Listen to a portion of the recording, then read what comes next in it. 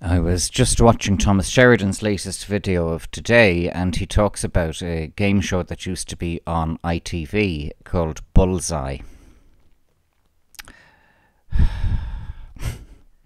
There was a worse show than Bullseye. Anybody who remembers British television in the 80s, this will resonate with you as soon as I tell you the one game show that was worse than Bullseye. Here we go. 3, 2, 1. 3, 2, 1 was the television equivalent of opening and unleashing a septic tank. 3, 2, 1 was simply appalling. Bullseye was made in its heyday by Central Television, but it started, as all of these things did, with ATV. ATV very nearly lost their franchise in 1981 because the programming that came out was so diabolical. ATV brought us Crossroads, just to put that into proper context. So, you know, when Central took over the franchise from ATV, they didn't lose their franchise, but they were required to restructure the company. They were required to rebrand as Central rather than ATV. And the status of the new company was quite differently structured from ATV.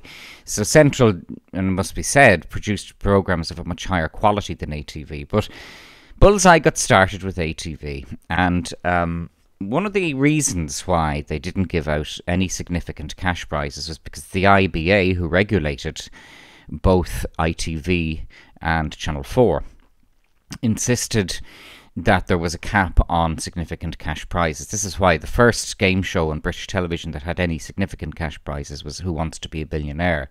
They had by this stage lifted the regulation on significant cash prizes. So, yeah, Bullseye was diabolical. It really, it really was burlesquing people, Bullseye was. But so was 3, 2, 1. 3, 2, 1 was just, oh no. I remember people, Vox Pops and Talking Heads talking about diabolical television from the 1980s. And I so agree. You would turn on the telly and there'd be snooker on one channel and there'd be opera on BBC Two, or there'd be, Little and Large would be on BBC One. And then you turn on Ulster Television and they'd, oh no, it's 3, 2, 1. Switch the telly off. No. But this is a Thomas, and he has such a different approach to these things from myself. That's why I always love listening to him. He thinks quite differently from me. But it's such a good comparison to what's happening today. Bullseye, you could win a speedboat.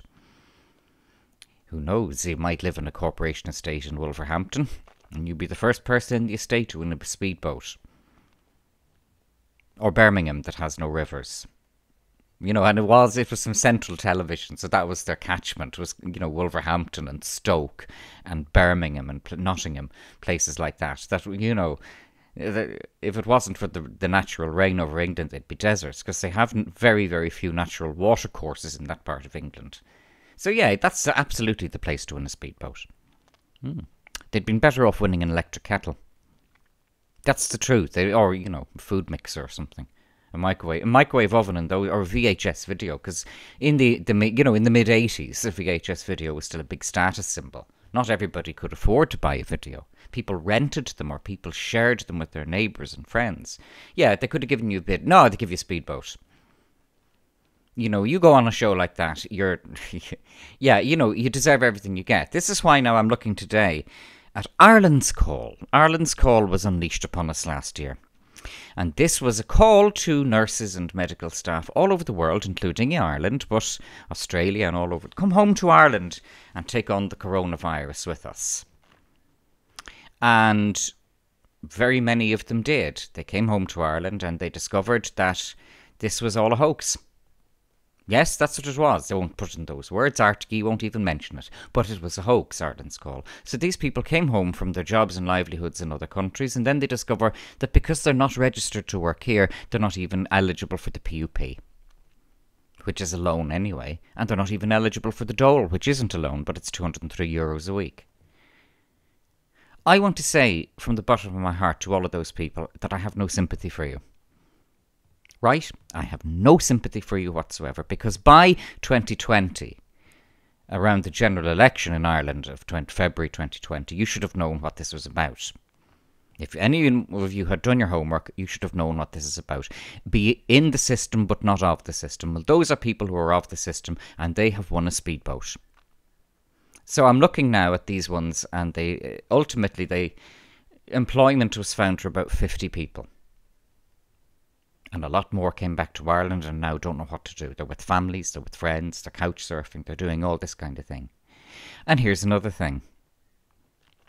They could sue the state for loss of income, inconvenience, breach of, or at least breach of an implicit contract. You could make a very sound argument for breach of contract. So all they have to do is sue the state in the High Court. It's as easy as that. But I won't hold my breath on that one. So you must understand with these predators, particularly Varadkar, RTE, Martin, all of these ones, they know who they're picking on. They know who they're picking on, right? They know the likelihood of those people who they burlesqued into coming back to Ireland and giving up their livelihoods and giving up their incomes. They knew the likelihood of it actually bouncing back on them and having any consequences for it. The likelihood was marginally, fractionally above zero. At the meantime, then you have Varadkar going around in a coat and Simon Harris putting on the big, the big specs. He put on the big specs and he was investigating or looking at some kind of facility. It's like Kim Jong-il or Kim Jong-un. Kim Jong-un looking at things. Simon Harris looking at things. On the big specs. And Harris looked even goofier with these big goggles on him.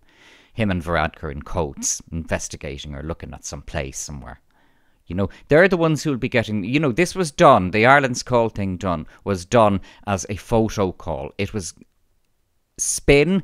It was absolutely as depraved as, Leo's alleged, he's put on a coat, he's going to kick the arse of coronavirus, yeah.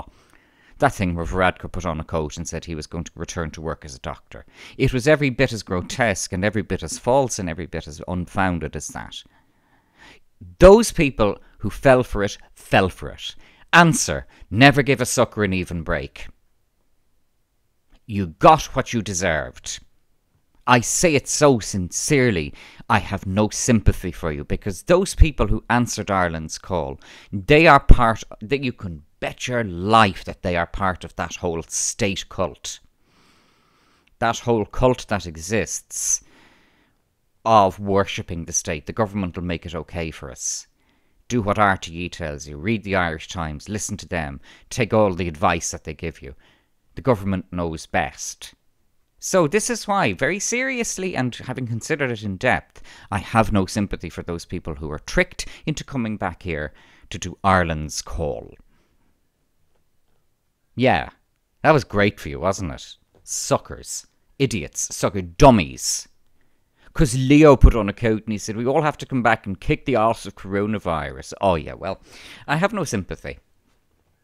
I have no sympathy.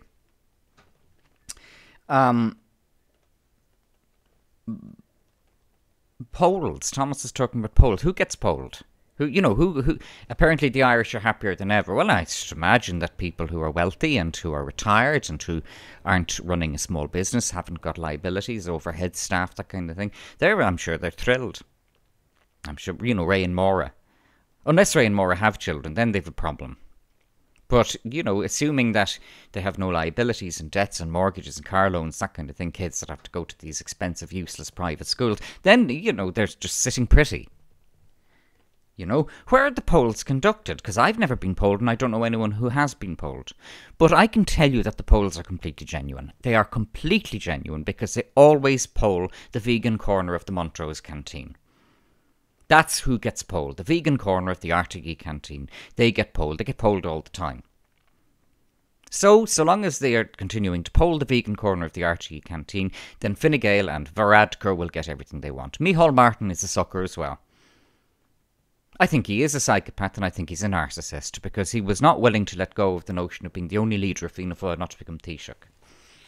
That was his Achilles heel and that's going to turn out nastily for him, I can assure you of that one. He's not going to be a winner in that one. But don't forget, what did we say? We're dealing with psychopaths here. And they don't think in the long term. They don't even think in the medium term. So they've now got everybody locked down and they don't know what to do. And this is the truth. They really don't know what to do. That's psychopaths. They put on the bluster. They put on the spin. But they actually don't know what to do. So we're now going to be locked down until September. They've said May. No, it'll be September. Don't worry. At least. So it'll probably be to the end of the year. I was discussing it with somebody yesterday, and I said 10 years from now, there'll still be people going around wearing masks. Yeah, there will still be people going around wearing masks 10 years from now. Trust me on that one. There'll be one or two, there'll be the odd, like the Japanese kamikaze pilot who hid out in the forest until 1981, that kind of thing. They'll all, they're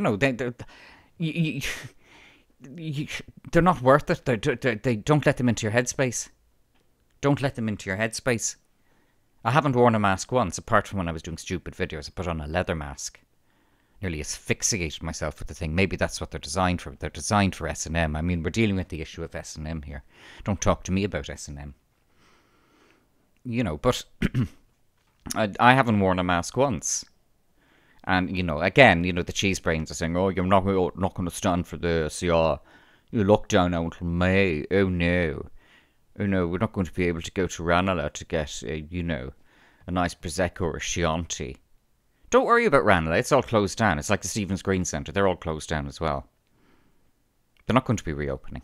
All right? They're not going to be reopening. All those little shops you used to go to, those little knick-knack shops you'd go to in Malahide or Clontarf or Ranelagh, where you'd buy overpriced rubbish to get as presents to give to some woman on her 40th birthday that she doesn't want anyway. They'll throw them in the attic or into a skip. Oh, look, Karen. Orla brought you a lovely present. Look.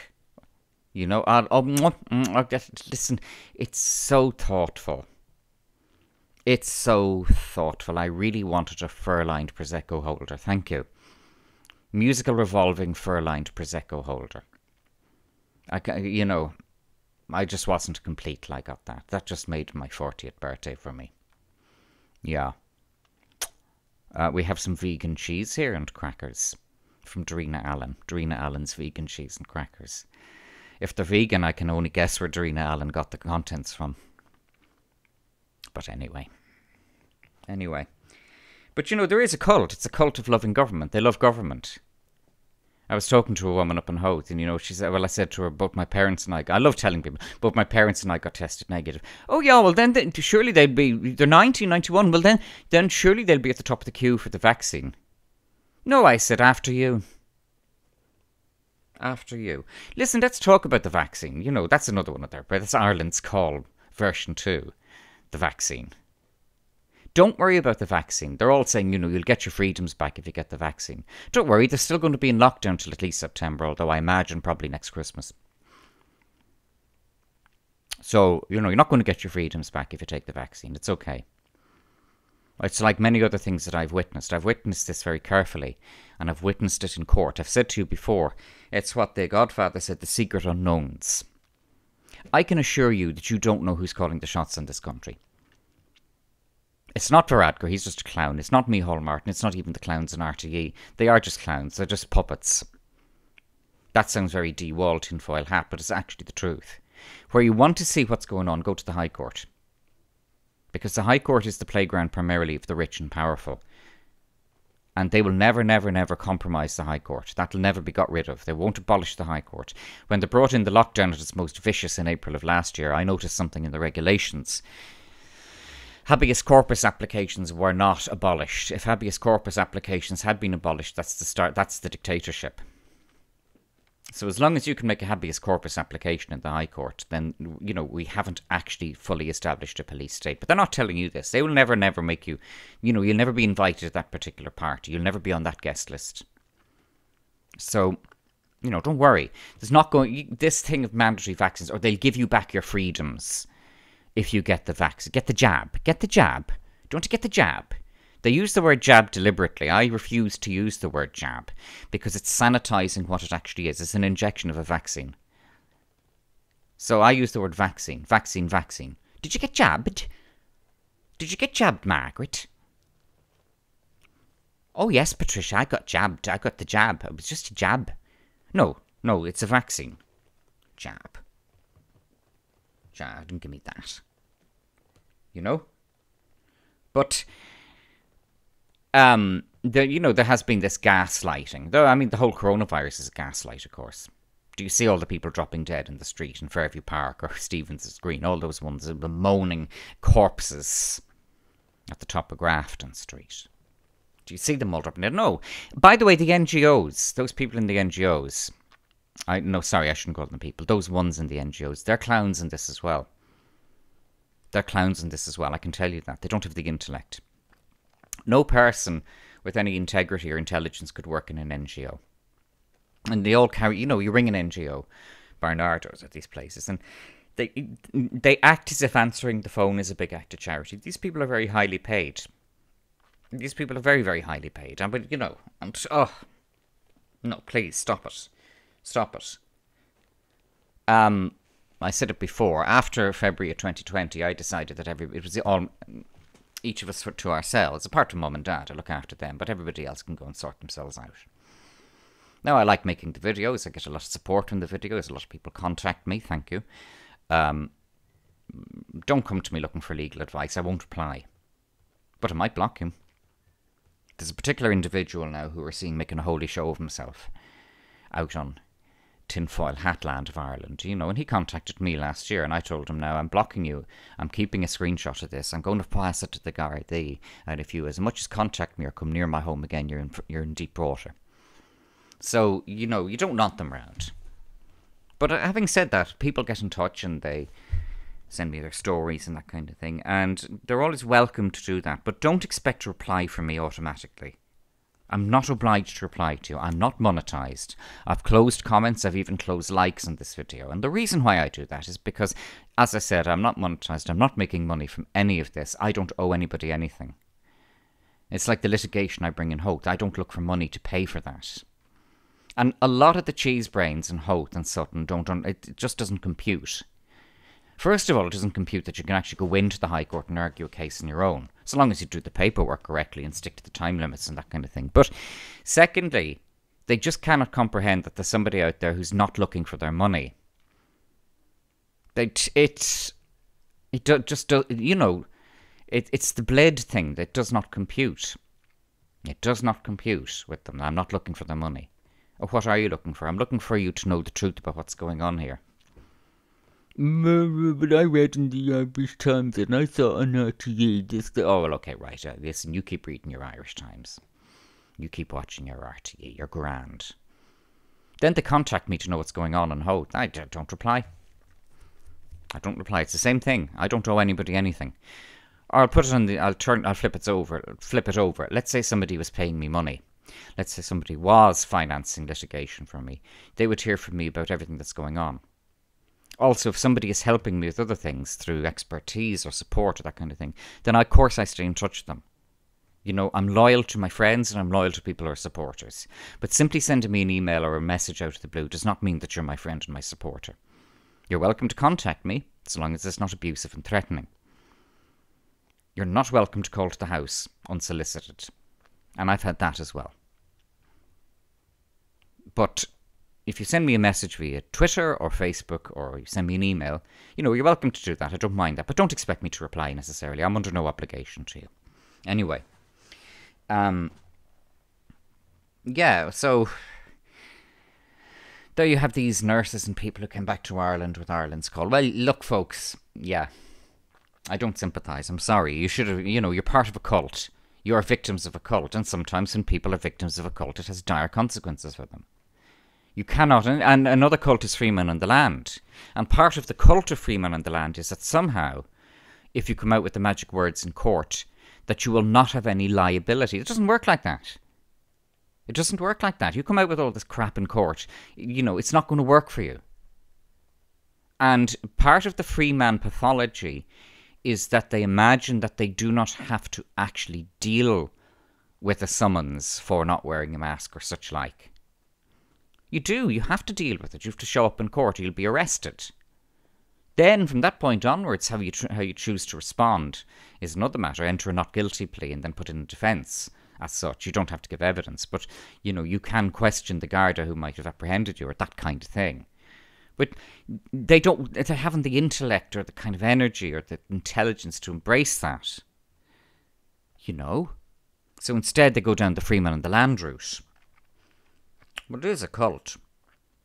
It is a cult. There was only one game show on ITV, actually, that was of any particular merit. Believe it or not, it was Family Fortunes.